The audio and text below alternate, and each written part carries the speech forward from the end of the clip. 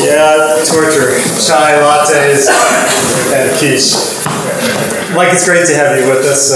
It's Mike's second visit. He was here in 2008, just learned exactly almost 6 years to the day, when people didn't know what the world was going to look like a day or two later. The financial markets had to collide. We're just delighted you're back. First, for people who you heard this amazing introduction of Mike, the accomplishments he's had, but what you don't know is, and often is the case behind every person who on the resume and by all external means seems to be a success story, it's full of challenges and ups and downs. And in fact, we thought tonight that our theme, so to speak, would be adversity. And what does adversity look like for a leader? And you've had adversity in different spheres of your life, in your personal sphere, yourself, your health, your family, your children, work. It's not all been a linear sailing boat, has it? I think it's fair. I'm dyslexic, so all the way back into grade school, my parents were told that I wouldn't probably go to college. My dad was teaching at Cornell when I was born, so it probably came as a big surprise to him. My first child was not going to attend college. But, quick question, can everyone hear in the back? No. Dan, if there's a way to crank up the mic a little, thank you. So I think, I started out my career on the basis that I better be an engineer because I didn't have to read. So my early career was really selling computers for IBM. And then I ran a university for a period of time. And the real reason I'm going back that far is to say that the first time I really kind of woke up and realized that I could actually accomplish something was when I was working in the university as the chief business officer. And I assumed that I was not going to be able to compete academically. The faculty senate voted me down when I was appointed by Warren Bennis. Some of you may know Warren years ago. Great leadership figure. And passed away recently. And I was complaining about the fact that the faculty didn't respect me and blah, blah, blah. And the Warren's successor said, well, you're as smart as they are. And I said, I don't have an advanced degree, I can't read. He said, yeah, they're very smart in a very narrow field that they're in. But, what you're talking about, you know more about it than they do. And that probably was pretty much the way I kind of woke up to the fact that really work what you got. And it helped me kind of define the next few pieces of adversity. Right. And of course, when you were growing up, dyslexia wasn't as commonly understood, and the techniques, they just say you couldn't read, Not right? very smart. Not very smart. Which it's even worse than saying you couldn't read, isn't it? Yeah. So, fast forward, I ended up going to the White House as a White House Fellow, and then after my White House Fellowship here, I went to work at Sanger Harris, which is a Federated Department Store division in Dallas. And another offer in Cincinnati has a better job, but I decided I really wanted to learn retail from the bottom up. So I said, why don't I start in a warehouse? Nobody will know I'm there, nobody will know I'm at the White House. So I really did start, I left the White House on a Wednesday and started in the warehouse on Thursday. So I went to the White House to the warehouse. But it was that time after that White House experience that I was feeling, pretty accomplished in a sense, legend in my own mind. And the chairman of the company at the time kind of gave me the other piece of advice as a mentor that really served me well, which was essentially, you're not as smart as you think you are because you're not listening to the customer and you're really thinking about yourself. And if you really want to be successful in business, you really have to start thinking about the customer, thinking about your colleagues. Did that come out of a certain experience that happened, or did he just take you aside under his wing, or had you done something embarrassing in the warehouse one day?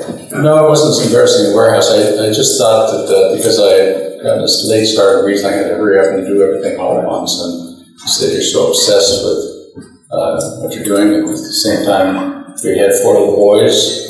And my wife suffered some clinical depression, was in the hospital for a couple months. He more or less said, this is what you get when you don't have a balanced life. And he said, you deserve it. I don't feel sorry for you. You earned it. So that was a defining moment. And how old were you roughly when that happened? 39. 39. And then we moved to Hong Kong and with the 4 little boys and worked for a large conglomerate. and I'll go through this quickly, but basically we were a very large company, 10% of the total stock market, 15 companies, and I was my college roommate was the chairman. This is Peter. Right. And Mark Holdings, and John Bannigan remembers those days. But it was very tough for me because I was completely out of my element. I had no idea what I was doing. I asked him why he hired me as the CEO for 15 companies. He said, well, you're the only guy that knew me before I was a billionaire. So I trust you. And somebody asked my wife, Kathy, after we'd been there a while, Mike, is Mike enjoying Hong Kong? So, well, he stopped crying on the way to work the second year. She was telling the truth. It was a pretty tough environment. And what made it so tough? Language, culture, or just being in over your head? Way over my head, and I had a high expectation of myself, so I wasn't used to failing. And 9,000 Chinese people in the company, and just one American. And I was in charge, so they had high expectations. And then I contracted some kind of neurological disease at the end of the second year. And at first it was Lou Gehrig's disease with the diagnosis, and then maybe a spinal or brain tumor or maybe MS. And at the same time we were adopting a little girl from an orphanage who needed heart surgery. So let's just pause a second. You just got one big sentence. So they thought you had a Lou Gehrig disease, which is essentially not good, very short life expectancy, and not a high quality one at that. Then they thought it was MS. In fact, that's when it was all about the same time. It's one of these three things. Oh, pick your choice, right? Or a brain tumor. And your adopted daughter. Right. Is this Maddie or? This is Quinn. So there's a little three-year-old that was in an orphanage that we were involved with, and we knew that she needed surgery for a heart problem at age 3. So we were about to take her back for surgery in Cincinnati, where we had grown up. But I found out I had this neurological problem at the same time. So I had to tell my college roommate that I can't stay, and he didn't understand that at all. And tried to encourage me to stay anyway, and it turns out that he didn't understand that basically we felt that we prayed about it, and we felt we had to go back. My wife's an only child. We had adopting a child that had a problem, and my prognosis wasn't very certain. So I would say from an adversity point of view, it was a pretty adverse time. Yeah. And, let me interrupt there. So you said you prayed about it. Is that part of a normal rhythm of what you do, or was that at that stage in your life? Or was certainly when you're in adversity, it's a good time to start praying. To go back a little bit. Had that been part of your upbringing, your faith? I'll just tell you a quick story. So you apply to be a White House Fellow. It's a kind of a pretty competitive process. I know there's a couple thousand people applying. It gets down to 100 people, then down to 33 people, then down to 14 people. So I applied because somebody in Cincinnati encouraged me as a former business person and a college university officer that maybe I could be. But without an advanced degree, I figured I wouldn't have much of a shot. But I ended up in the national finals, and I went into the room for a 3-day quizzing, just where you get to the panel. And the first bio on the table was from a current fellow that said undergraduate degree from Princeton, Yale advanced degree, a joint JD MBA from Harvard, Lions since birth, he was the subject of Butterflies Are Free. So other than that, I'm in pretty good shape here. So that was the first time I prayed. So I actually said, I prayed that there must be a reason I'm here, because that's illogical that I'm here. And if there's some reason I'm supposed to be here, have me kind of deal with that I'm here for a reason, and therefore I'll do my best, and that's all I can do. And if I'm not selected, there's a reason I'm not selected. So, as it turns out, I was selected, and it turns out 9 of the 14 of us were believers. So, we just celebrated our 32nd year anniversary at our farm a month ago. So all 14 of us are still alive. Wow. But I think throughout my career, I didn't learn anything from success, to be honest. The things I have learned are usually at a point of either conflict or adversity. And I think you have choices. That's a powerful statement, that you didn't learn that much from success. It was all adversity. I enjoyed success when I had it. I can't say I learned anything from it. Was there a sort of pick one of the conflicts over the years you could think of that that you learned from? What did you learn? Well, right after I came back and I started, it's started no longer it needs to be, but we were trying to buy Macy's at the time. Our company in Hong Kong had a lot of cash, and we had made an offer to buy Macy's, which was a failed LBO, and we didn't get it. They didn't accept our offer.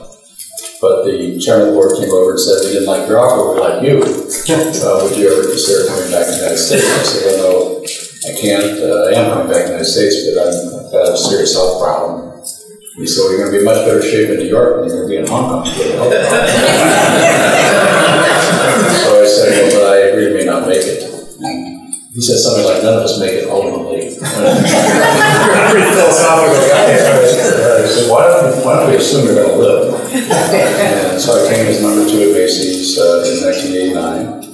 And the reason I'm mentioning that is the adversity was, I don't think we had a good day of business after I got there. I'm not sure I was but we literally... Because you were in bankruptcy, right?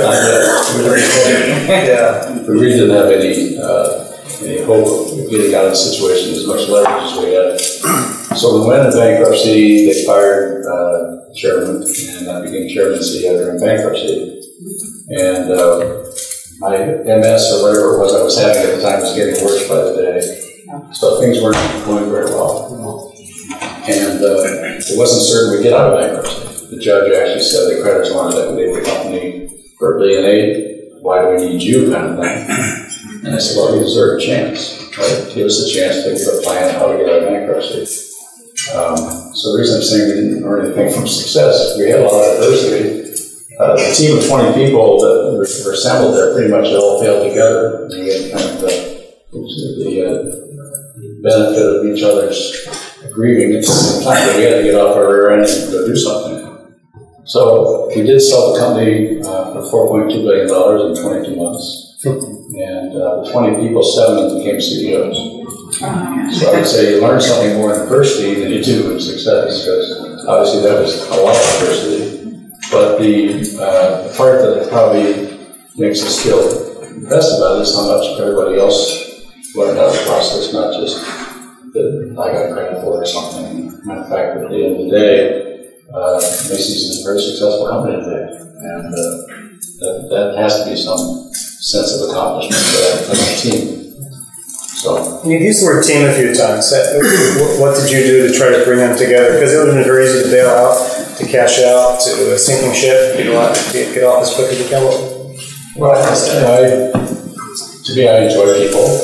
I think that the leader's job is to envision something beyond where you are. You're basically responsibility as a leader is to change things. I think management's a lot about getting things to work that you have in front of you. Leadership's a lot about envisioning a better place for good sufficient reason to get the team to go there. And I think leaders need to be trusted. And there's, I think, a lack of trust in many organizations because people aren't transparent. They don't have what I call generosity, humility, and integrity. And those are 3 things that I think are fundamental to getting followership. Generosity, humility. Well, it's another category of character, right? Okay. It's a big word, but trust comes out of people's character because people want to work with them because they have integrity, they tell the truth. They're generous, they give them the credit when things go well, and they take the blame when they don't go well. And they have the humility of recognizing that they're fallible. And those are things that I think they're practical, and I think they're biblically based. And I think people gravitate to people that have strong character. I also think that transparency is extremely important in leading. When I say about transparency, I would use a JCPenney example. I retired moving too far ahead. But basically, transparency is telling the truth every time, obviously. But I think when you're working with people, they want to know where they stand. And most people are reluctant to tell people where they stand, either they don't feel like they should give them bad news, or that they don't see reason to give them good news. But I've always subscribed to the idea that the more we communicate, the more likely it is that I'm going to be able to help you, or you're going to be able to help us get somewhere. And so I believe in extreme transparency. Even when it's painful. Yeah, and frankly, I always convince myself when something's not working, it's not that they fail, it's we fail. And on the basis that we fail, then how can I help you get in a better assignment? It's not like you have to necessarily walk away, it's just that you're not well suited, you're not performing well in the job that you're in, it's not working, you can find something else, would you be more successful at doing something else, you want a different company, I can help. You really want to make a change. You know, I think in so many industry sectors, and even in academia, the concept of looking someone in the eye and saying, you're doing this well, but you're not doing this well, and to help them succeed, most organizations just don't do that. And it makes me think that Paul says somewhere in the New Testament about speaking the truth in love, that how can you kindly tell someone the truth? And that's a gift, actually, isn't it? Well, I think, first of all, you have to love them. Interesting. Telling them that you love them is not the objective. I'll tell this quick story because I went to JCPenney in whatever the year was, 2005. This is the first time. The first time. Right. I had been retired for 3 years. We'll skip all the Paris experience, but I was working at LMH in Paris. I'm pretty difficult handicap situation. Unfortunately, I didn't have Lou Gehrig's disease, but I had some kind of undiagnosed neurological something or other. And I had to retire because of being handicapped. I couldn't get around. So fast forward, I started working with Segway and the Segway board. Started using a Segway. Hey, I can get around. So when I came to JCPenney, one of the things right away is I noticed that I felt very sheepish about the fact that I don't walk well. I'll spare you all the details, but I was not the unanimous pick. The organization, they had an inside candidate, they perceived that person to get the job. And all of a sudden, that day, they picked me instead. So I show up at the office to be announced, and we're going to have a meeting downstairs of 800 people on some topic. Why don't you go downstairs and you can sit in a meeting and maybe you can introduce yourself. So I go downstairs and there's 800 people in the room. And there's 6 steps from where my chair is to the stage. And it's a 2-hour meeting, so I have 2 hours to think about how am I going to get those 6 steps. So I spent a lot of time thinking about that. And I think it's a God thing. It came time for me to stand up and get up on the stage. And I said, so I stood up and I said, I came here because I know there's a legacy of trust and integrity at JCPenney that goes back over 100 years. I just want to test it. I want you to put your head down, close your eyes. Don't look up. So I sit there looking up, you'll open the trust. So I crawl up the steps and crawl across the stage and pull myself up. It's okay, good, open your eyes, and you all passed. And what you didn't see is me crawling up the stairs and crawling across the stage and pull myself up. So I actually told them what you did. Because I can't walk. So you need to understand, we're going to do this together. We got to do it together because I can't walk. And you know a lot about the company. I don't know anything about the company, so we do this together. So the reason I say that is the adversity there was, trying to understand how am I going to integrate myself after having gone through this being handicapped and staying home and doing board stuff instead of working. So it's a long-winded way of saying that I didn't think I spoke very well to these large audiences. So I had a friend that I knew. In fact, there's a story we know, if you wouldn't mind sharing, where you were invited at one of Howard Butt's big CRM events with lots of CEOs and senior executives and their spouses.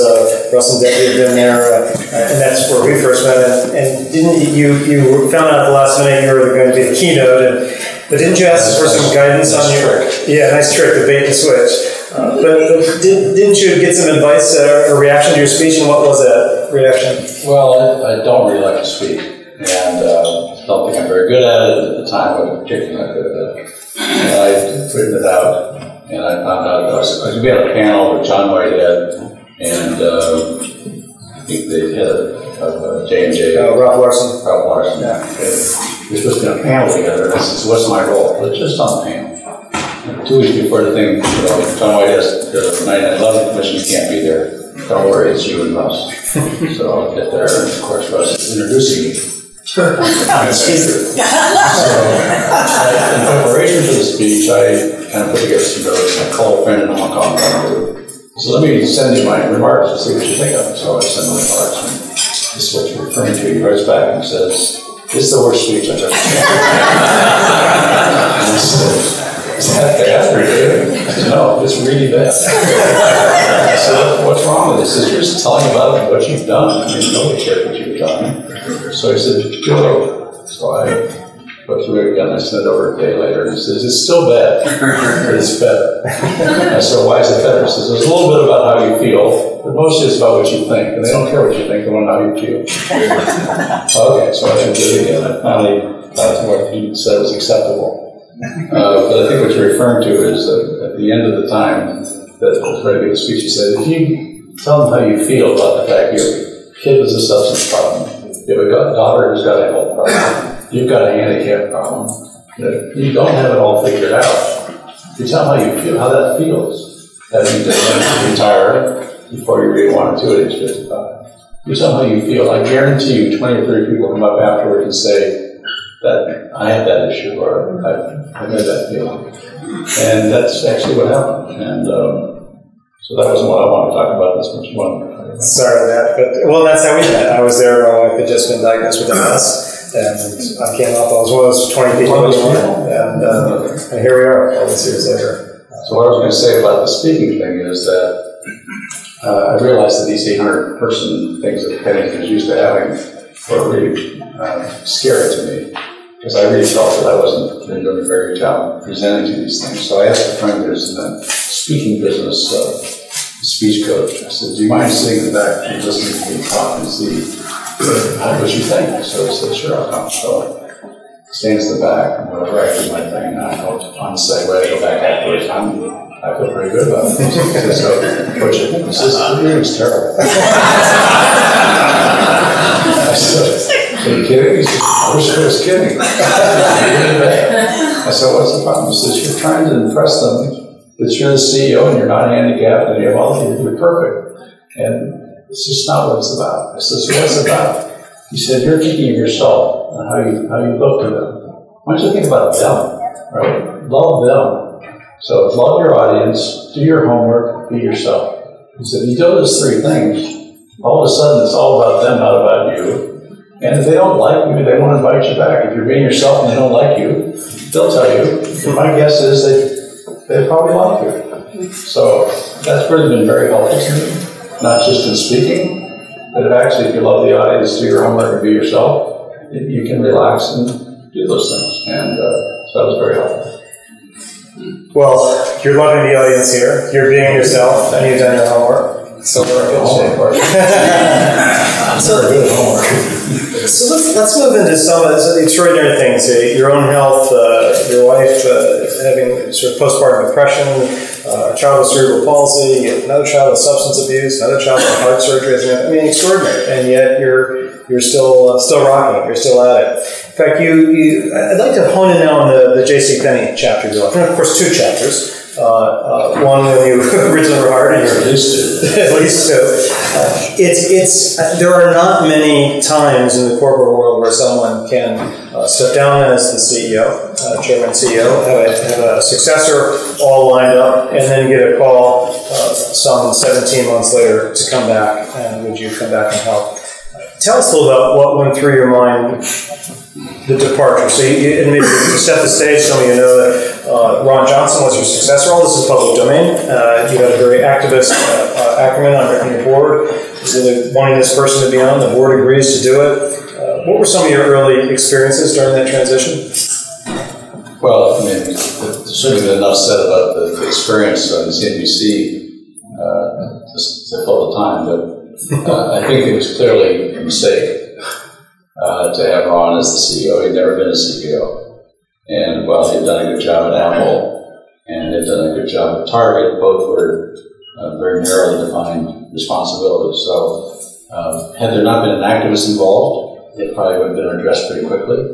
But there's such an enthusiasm of the Steve Jobs of retailing arriving. Because he was feted as the Wunderkind, the second coming. So there was a big rush to get him in the job. So to change the company and do great things. I don't think anybody had ill intentions at the beginning. I think the fact is, it was a strange combination of an activist pushing him and a guy having some ideas that clearly didn't resonate.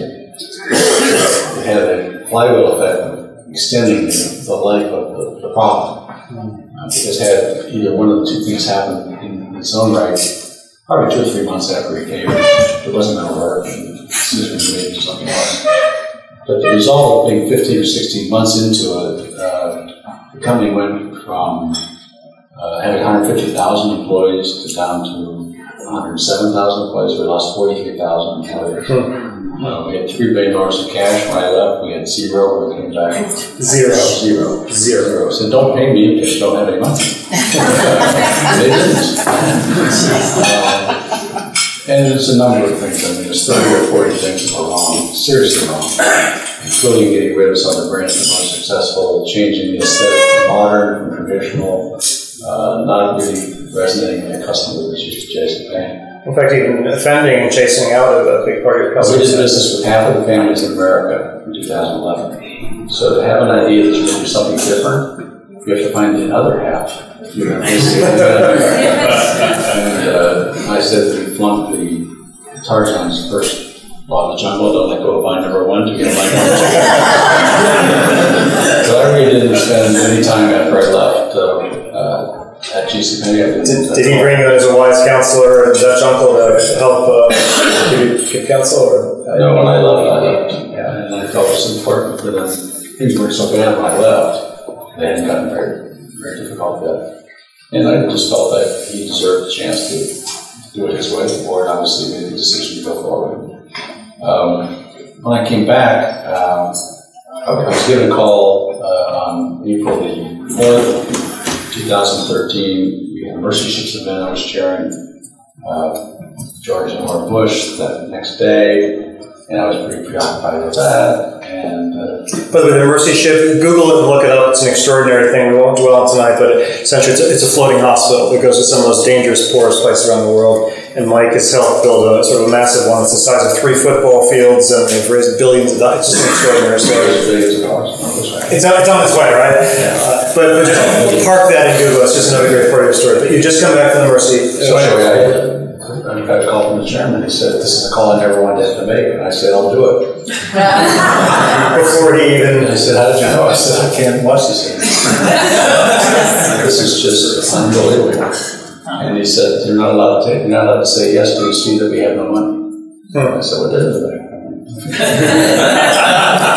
Somebody has to do this, and I've done no money before. Yeah, so it was really impressive. Were you motivated by sort of pride or vanity? To come back and show, hey, I'm the guy. I literally had not spoken to anybody at the company for 15 months, so it wasn't as if I had friends there that I was talking to. With strength, yeah. Right. I just felt like the ones who stayed deserved a better fate. Right. So I didn't know that I could do it myself. I certainly could do it by myself, but I didn't know there was an easy answer. I just felt I had the best shot because I knew people. And if it could be saved, the people that were going to stay were the people that stayed. It was not a time to start over. We had raised a couple $1 billion from Goldman Sachs to be able to finance the business, which we did pretty quickly. And while I can't announce our Black Friday results, we're actually doing quite a while. So it took a while. This is month 20. And there was a lot of pain in the Plano headquarters as well as around the region, I would say. And why was that? Most of them, a lot of them were trying to look back and try to figure out what they could have done differently that would somehow lead to a different result, which is not really unfair to think of them to worry about because they couldn't control all the variables. Because Ron Johnson brought in all his players, his team. I let go of 59 officers the first week. 59 officers the first week. That payroll was $170 million. Those are people he had. And they were replaced with 21 people. Cumulatively made $21 million. By the way, you're being a bit modest, but one of the things you told me offline is that one of the reasons that you didn't want any money when you came back is out of empathy for all those who had been kicked out. No, we got paid for a year and a half. I mean, how did I come back? They paid me more than they should have when I left. So, from my perspective, it wasn't about that. And if the company is successful, those people will be vindicated. So it was very important that the people that stayed have a chance to be successful. When you lose 43,000 people, there's a lot of rebuilding to do. And I was saying to Jim Lane tonight that when I met with Lloyd Langfine from Goldman Sachs, he said, "Tell me I didn't make a mistake loaning you $2 million." And I said, "Well, if we had 2 problems we couldn't fix, I'd say you didn't make a mistake. But the good news is we have 30 problems, but they can all be fixed." And that's the truth. There's 30 problems, and some of them were very severe, but they were all things we knew how to do. It just would take a lot of time. So we had suppliers we had to encourage. We hadn't been paying our bills on time, things like that. The company did a buyback, a $1 billion buyback of $37 a share, which was ridiculous. That cost us $1 billion. So there are lots of things that got done that were, in retrospect, quite difficult. So rebuilding the team, giving people confidence in the future, being there 24/7 wasn't a time you could kind of call it in. I mean, you basically had to be there and say, "Let's put this back together again, one brick at a time." You made a lot of mistakes because you're not going to be perfect fixing things. About a third of our shares were short, so we have at least a third of people are betting against us. One of my favorite days in the stock market was the day we traded 95 million shares. That day, Apple traded 60 million, and that was a third of our shares. So we had shareholders probably last for 15 minutes, right? We just not get out of stock. They're trading in the volatility. So we've had a lot of adversity around us. And the good news is the customers are back. We had 85 million customers in 2011. We have 85 million active customers now. That's true. And they're not spending as much as I'd like, but they will. I'll just tell you one interesting story.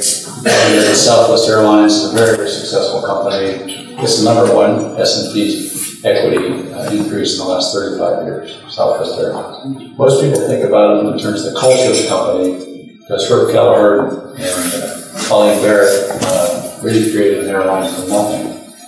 And both characters, Colleen's on our board, I'm on the Fed board. And they called me down to the office and said, "You inherited this mess, and we just have some very stern advice for you." So what is that? Let the associates decide the culture of the company. They've been paid for 3 years, they're devastated, give it to them. So our rules are, can't be immoral, can't be illegal, and you need a manager's approval to say no to a customer. If you give them those are the 3 rules, let the associates decide. I'm repeating, can't be illegal.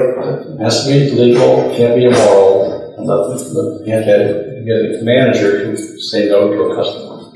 That was kind of Southwest's credo. And they had those folks for 7 years. As they started the airline, they didn't have flying rights, they didn't have gates. He said, our people were just so feisty, they were angry. They were bored. So by the time we got the airplanes off the ground, we had this group of warriors that gave the culture for Southwest Airlines. So why wouldn't you have warriors? So why wouldn't I have warriors? Why not? So we went back to the office and I pulled together 16 of the most independent, disrespectful people I could think of. And they were just that. And we put them in a room and said, look, here's the idea. And I told them what the idea was. We've got 4 hours to design a program for back to school. What do you think our associates, how they should think about back to school? So they did this program. So it wasn't all high-end marketing consultants, it was your associates. I said, the good news is you're not allowed to talk to the senior manager. And whatever budget you need, you can. So tell me what you need for budget, it's done. So it went pretty well for back to school. So a couple months later, I'm out in Arizona. Normally I'm running a Segway to get around the store because I don't walk very well. But I decided the Mesa store, it's a pretty good store, maybe I won't ride a Segway and just go in like a customer. So I go hobbling in like a customer. And I look around and but people don't look very good. I mean, the guys haven't shaven, and it's like the standards in the store. So I see a message on the thing on the lady's bus that says, ask about our guys. So I said, okay, I get what's going on? What about your guys? Lowe's survey of a big problem in the store. So what's the problem? We haven't had a sales increase in 3 years. Our guys just aren't going to shave. until we have a sales increase. We're warriors. I said, you're what? She said, we're warriors. And we're just not going to ship until we have sales. I said, you're selling customers? I said, yeah, I'm sure customers. She said, I can show you. So anyway, that was a self-inflicted thing that store decided to do. So anyway, I decided a couple weeks later, I went back on Halloween, the same store, this time on a Segway. They were all in costume. They had made the first sales increase in 3 years. Wow. The customers were having a party for the store. So the warrior spirit, we just let everybody do their thing. And they now have 1,100 warrior teams. Our engagement scores went from 57, which is not good. The national average for discussion engagement is about 61. Went from 57 to 71 in 1 year. That was basically the warriors deciding what the culture was like. And our customer experience scores, which are the customer service scores, have never been higher. Last week, Black Friday was the highest customer service scores we've ever gotten in 112 years. So I would say it's entirely because her and Colleen had the courage to tell me, don't try to fix this, just let them do it. And so that's been fun. So now the warriors are out of control. Every day is a good the videos and something that is the most obnoxious story in the league. But frankly, the learning to me was the groundswell of desire to win. Their motto was fun, fight, win. Fun, fight, win. Fun, fight, win was their motto. They had a plaster all over the building. And I was going to open the store for Thanksgiving with everybody else at 6 o'clock. And Macy's would be 6 o'clock. Kohl's was 6 o'clock. Target 6 o'clock. Walmart 6 o'clock. So I said, we should be open at 6 o'clock. The Warriors showed up. We're not going to open at 6 o'clock. I said, what time? So we got open at 5 o'clock. 5 o'clock. It's fun, fight, win. We're going to win. So they decided to party at 5 o'clock. And 5 o'clock instead of 6 o'clock. We had a very good day. And, I just think that what I learned out of that as an old person is that it doesn't have to all be corporate. These people went through a very difficult time. They're the ones that stayed. They deserve to own the victory going forward. And I frankly think we're going to win our space. The other thing I learned out of this is, one of the things that very, very successful companies like the Southwest Airlines, Container Store, Starbucks, they get loyalty beyond reason. You can't explain why you go to some of those stores. There's so much, you can relate to it so much because it speaks to you. It's loyalty beyond reason. And that's what we're solving for. The mid-tier retail stores, there's no barrier to competition. Anybody can put a time table out and sell sportswear. So if you want to really own the customer, you've got to get loyalty beyond reason. And I think with the Warriors program, the opportunity we have to have the customer really want us to win. That's why I think we have all 85 million customers back in one year. So I now need to get them to spend more because frankly we destroyed the number of businesses. We got to rebuild the businesses where they haven't had the reason to shop. It's a long-winded way of saying the word thing worked. And throughout all this, connected back a bit of what you were saying with your faith, there's moments of adversity, there's moments of just normalcy, and there's moments of celebration. Do you wear your faith in your sleeve? Does everyone go around viewing you as sort of a Bible thumper kind of person? Do they not even know your personal faith? I don't think about it. I taught a leadership class 2 days a month for 6 years. You taught it yourself, yeah, as the CEO, with another person, right, from HR. And the class was a 2-day class. I'll back it a little bit. My perception of pennies when I arrived, I had no prior knowledge of the company, didn't bring anybody with me, but it had been a 100-year-old company. But up until my predecessor, every chairman of the company had been a store manager. Think about that, for 100 years. So they probably looked at you as the oldest store manager was the chairman. Okay, so eventually failed as a model because they couldn't leverage the scale of the company and so forth. So I knew that that was the legacy company, and a very proud company. Mr. Penny had a lot of good ideas. The golden rule, get the customer more than they deserve. Really very, very principled ideas. It was a management-driven company. It wasn't a leadership-driven company.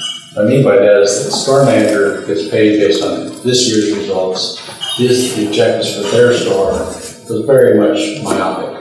So that created a lot of hierarchical thinking in terms of getting ahead, created a lot of desire to hit the number regardless of what it took.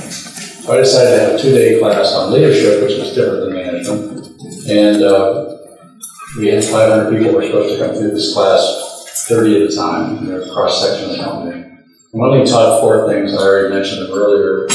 Number 1 is how do you create an inspiring vision with your team, not for your team, but with your team. How do you generate trust? How do you practice candidate transparency? How do you differentiate talent? Differentiating talent means that you have ways to encourage people by their skill improvement as well as rewarding people that do well more than do people that don't do well. They used to have the same average bonus for the win company, which made no sense.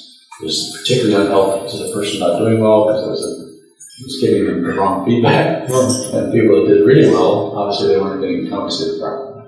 So I would argue that the leadership class created a different culture of the company. And it wasn't done quickly, but essentially it created a new language for the company. Didn't you have your pastor or pastor friend sort of review or vet your leadership? Saying that I was a horrible speaker. He came to a few classes and gave us some feedback. The funny thing was that we asked them to come with a vision statement that they worked on with their team. And they weren't supposed to talk between classes, so everybody had to do their own thing. So the other person and I did this class, we pride ourselves in never accepting any of the vision statements that were good enough. Okay, so we just decided no matter what they put up there, it wasn't going to be good. This is a technique of getting to talk about what is having an inspiring vision, what does it mean for the team to own the vision. So the natural reaction for a store leader is this: why wouldn't everybody have the same vision statement for a store? They're all JCPenney stores, they all have the same merchandise, they have the same promotion. So do you really think this personality of your store is the same as the one down? No, of course not, they're the same. So we encourage them to come up with what their people can relate to as who they consider themselves to be as a family. So some of them are ridiculous. So they bring in this paragraph that's why I make them turn around and say, so what does it say? And they couldn't remember what it said. So if you can't put it on a t-shirt, then it's probably not. So to be a little bit irreverent, the panty buyer, the senior panty buyer came in and never really thought of a senior panty buyer. That's an image I won't forget for a while. It's probably good that you haven't thought of that. So her vision of their team was that they were going to cover the asses of the masses. You know, we're going to remember one thing tonight. That's going to be it. My problem with that is I couldn't accept the thing good enough. So it had to either be shorter, so we finally settled on, we'll cover your ass. But the idea of having some humor in it was to be sure that their team owned this statement, whatever it was. It's like who we are as a team, why we want to be together, why we're a family, and what's the mean us. And if you're the best cooks in the mall because you do bake sales with each other, that's okay. If that helps knit together the team to do what they really need to do is obviously take care of the customer. So I learned more than they did. One of the things that always happened at the end of each class, we had a Q&A or a town hall, and they always say, I can't believe you spent 2 days down here in this windowless room with us. This is an enormous use of your time. I said, you have no idea. I learned more down here than I did. Because the first day you don't tell the truth. You're on your best behavior the first day. Yes sir, no sir, whatever. The second day you start telling what's really going on. And I'm shocked. There's some other stuff that's going on. But I didn't really feel that way. And that is that it changed the language of the company in terms of being a little more open about what's going on, what's working, what's not working. One of Ron Johnson's mistakes, quite honestly, I won't spend much time on Ron Johnson, is the first meeting that he met with the team and I was there, he said, I really am an optimist. I really don't like to hear problems. I really don't like people that are pessimistic. So afterwards I said, what do you think you just told them? I said, I just wanted to know I'm a positive guy. He said, here's what you're never going to ever hear the truth, I can tell you that. And he said, oh, of course they'll tell you the truth. There's nothing wrong. Why would they tell you the truth? If there's a problem, you're not going to tell them. So, I'm not picking on Ron, but it is the opposite of what the leader has to do, which is obviously be vulnerable and be willing to listen, because nobody going to solve a problem if nobody have one. And we just hired my successor, African-American executive from Home Depot, a terrific executive. And I didn't tell him that story about what Ron said.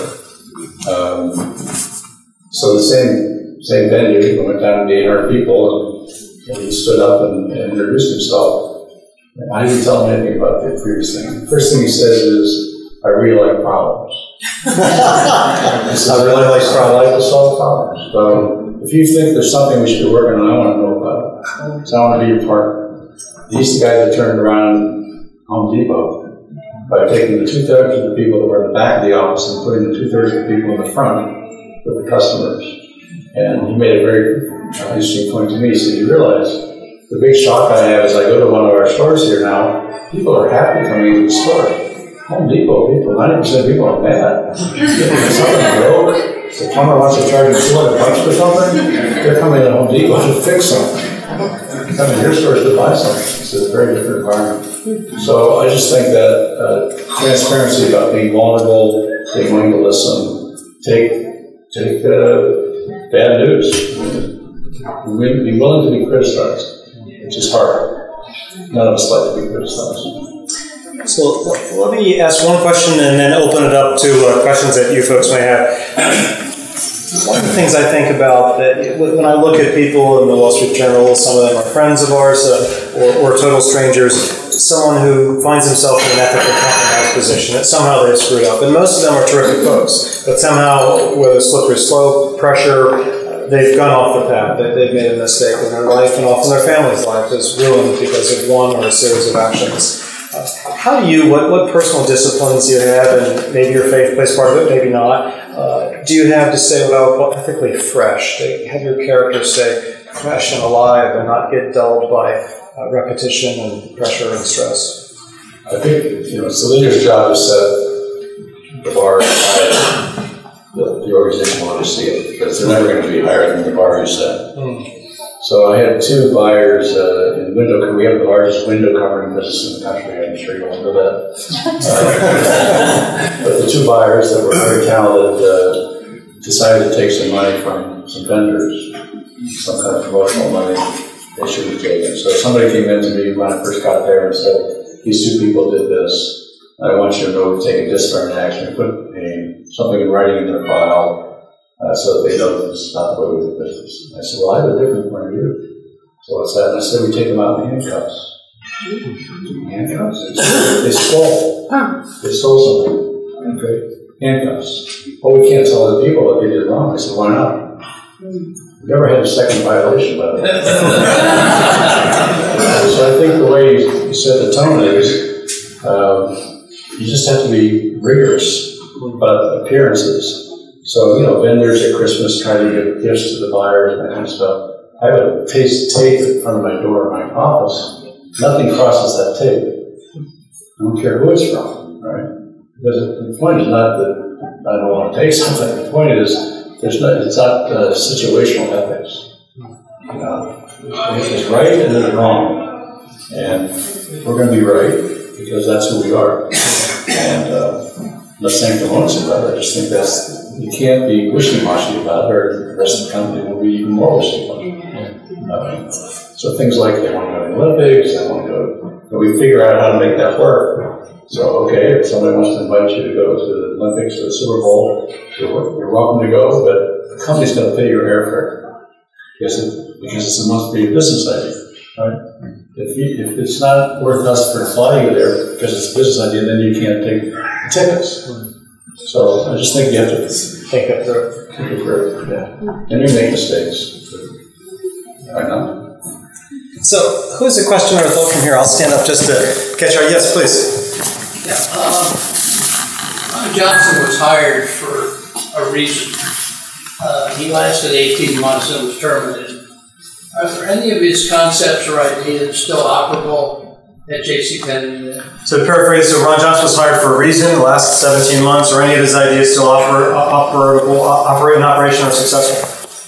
So it's so difficult. I've not spoken about Ron Johnson publicly, okay, so because I don't think that's edifying. I'll try to answer your question without personalizing it. I would say nothing that was implemented exists today. Not one thing. Okay? And it's not because they did stupid things necessarily. It's because they didn't do what the customer wanted. So we spent $650 million remodeling the home store in 500 stores. That's a lot of money. Okay? The home stores, when remodeled, did less business than they did before they were remodeled. Because they were remodeled to a very modern, kind of crate and barrel look. And our customers are traditional, mid-tier, diverse, very interesting customer base, right? That's not the way they want to shop. So it wasn't that the idea was a horrible idea, it just happened to be a horrible idea for the customers we had. And so there's 30 of those, by the way. 30 of those ideas you're working through. Right. So the board, one of the things the board said when I first came back is let's not lose the good things that happened. So I said, okay, that's fine, we'll try to do that. The second meeting was let's not go back to where we were in 2011. Third meeting I said, I don't think I'm your guy. Because I can't find the good things that happened. And in 2011 we had $3 billion in cash, we paid a cash dividend, we're number one in customer service, I had Nordstrom's, had a Starbucks and social engagement. We were doing just fine until the activist investor showed up. So I said, I must not be the right guy to do this. No, you're the right guy. I said, well, you need to stop trying to justify your behavior as a board. I was here too, by the way. Right? So I was part of the decision. Let's focus on fixing. Because if we're going to kind of legislate or, go back and try to prosecute the past, we're wasting time and not making progress. But it was pretty ugly. Serge Schropp, native of Cincinnati, Ohio. I used to go shopping at JCPenney's in Kenwood Mall. I'm 31 and I live in Greenwich Village, not Greenwich, Connecticut. But and I still carry stamps in my wallet. How are you going to attract people like me? Well, we don't have a criteria to go up. We're welcome anybody that wants to come in. I think more along the lines of 31-year-olds, not so much people who live in Greenwich Village, because that's going to be a very hard sell. Well, how do you attract the 31-year-olds? I'll just tell you, we have a private brand called J for R. Okay, it actually does more volume than Calvin Klein, and it's for your customer. Okay, so there's a lot of things in JCPenney that I'll give you the quick sales pitch.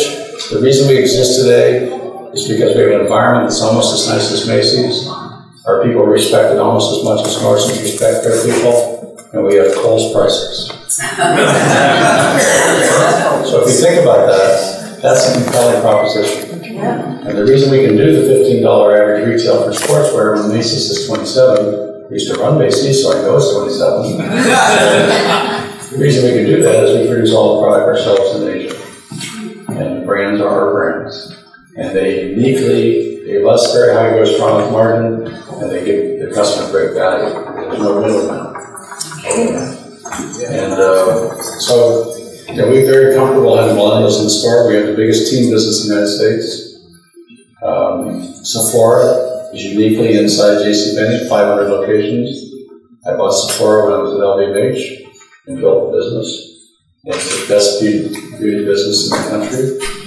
And so I think we have to add the attractions. We have the two Disney stores in our store. We have fast fashion with Mango. We've got Cold Spring with Aldo. We've got Modern Bride. We've got this click. So I think you have to have attractions for all different customers. And the Sephora customer is your Yes, sir. Do you think the activist investors are doing anything for the U.S. economy? Do you think activist investors are doing anything for the U.S. economy? I'm going to guess how he might answer. I think it's hard to generalize because obviously there are situations where activism is appropriate and probably has a lot of value to all stakeholders. My issue would be that I don't know why one stakeholder can decide the fate of an entire community of interest because the other people don't get a vote.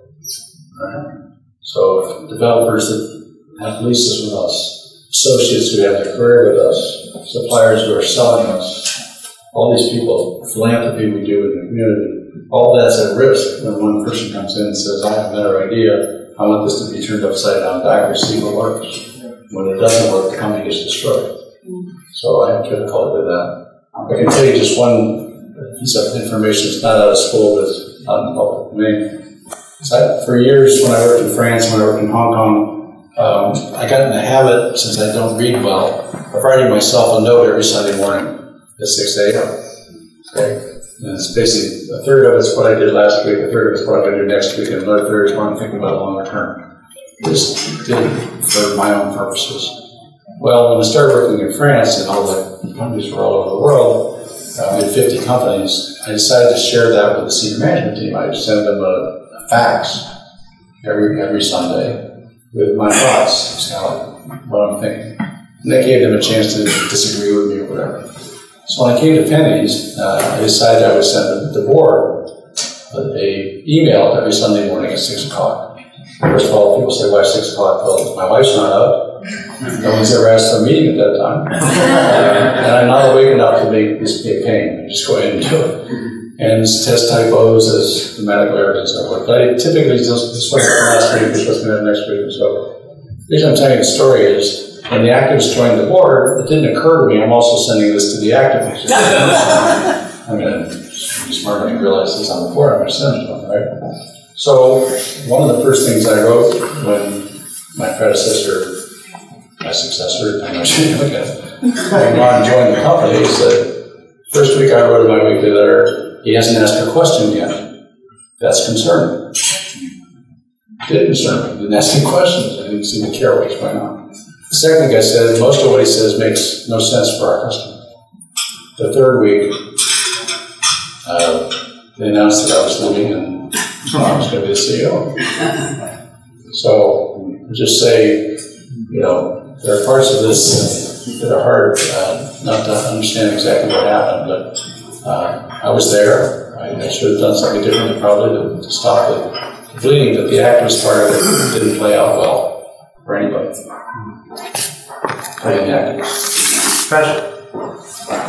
What do you do to take the temperature of the organization? Bill Marriott, for instance, visits 300 hotels a year. And one thing he always looks at is that the manager has to look at somebody's name tag to know who he is. I'm just wondering if you have something similar like that. I don't get around as well as Bill. I hobble around. I probably do 50 or 60 stores a year.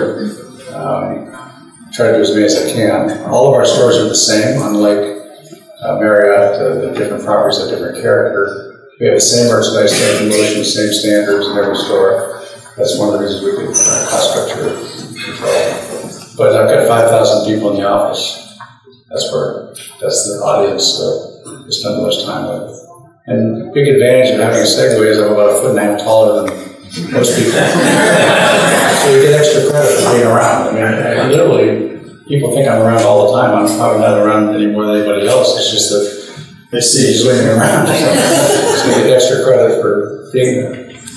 And retailing is a very interesting business if you happen to like granularity in people. So there's a zillion numbers and ways to look at things. And it's all about people. And we haven't lost a person since I came back. I would say a person, the top 20 officers. Obviously, it's 150,000 people. It's interesting to see just you grow when you say that. That really means something. Well, I just think that they decided there's something important going to happen here and they want to be part of it. That's great. That's great. One more question, someone. Yes, please. I'm going to violate your rule. I'm going to say a statement. For a bad speaker, you're a pretty damn good speaker.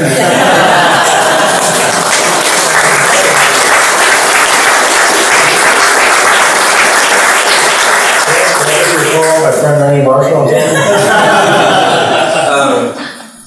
What haven't you done yet? So what's going to happen next? Thanks, Mike.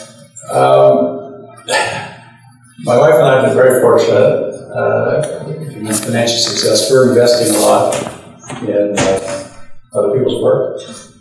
So, very involved in chairman of Mercy Ships for 15 years, so that's big. 4 of our kids have lived on the ship for over 6 months. That's certainly been a big impression on us and them. So I think there's philanthropic things we can continue to do. I'm still on the Starbucks board after 13 years, so I'm just stepping down as the chairman of the Fed next week.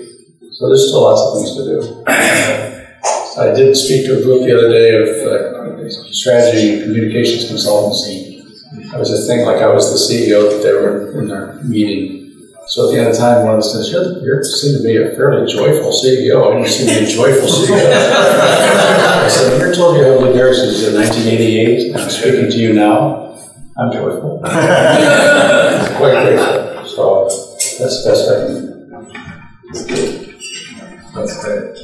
Well, how about we give an amazing round of applause